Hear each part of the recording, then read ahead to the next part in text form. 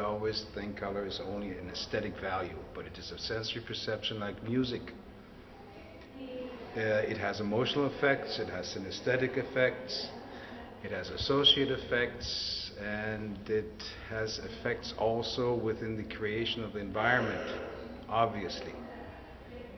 What we do not understand about color, or what most people do not understand about color, is that it also affects psychology, it affects neuropsychology, it affects visual ergonomics, it affects psychosomatics, it's part of biology, and these are all aspects that we must use in the creation of the architectural environment. And we break that down also again in using color psychology, which is also in marketing, obviously. And it's not being very well taught in the regular education for architects, interior architects, designers. That we have to consider that whatever we do within the architectural space, we are affecting human beings. We're affecting what is carried out in an architectural space. Is it a hospital? Is it a school? Is it a working place? Is it an office? Is it industry?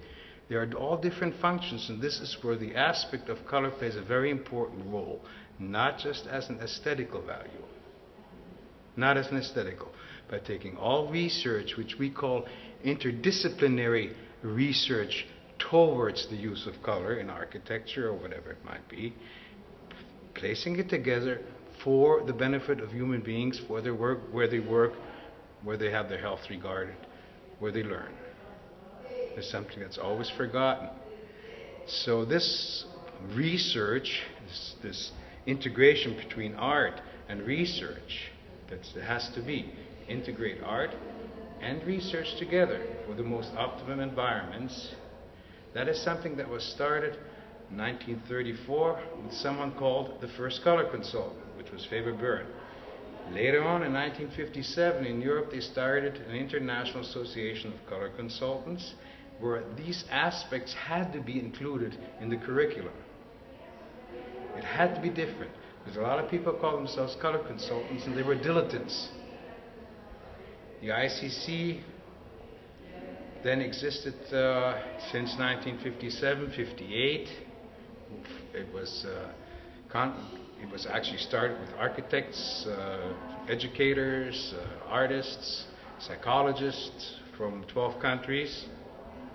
In 1991, this whole concept went to the United States, where it was also included into a curriculum from IACC.